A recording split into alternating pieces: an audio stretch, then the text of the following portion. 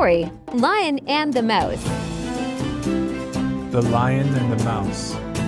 Once upon a time, there lived a lion in a forest.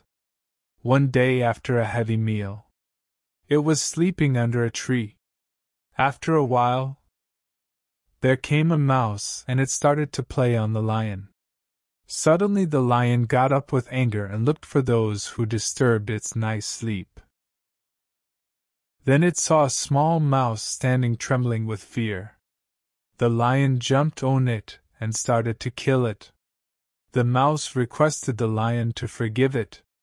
The lion felt pity and left it. The mouse ran away. On another day, the lion was caught in a net by a hunter.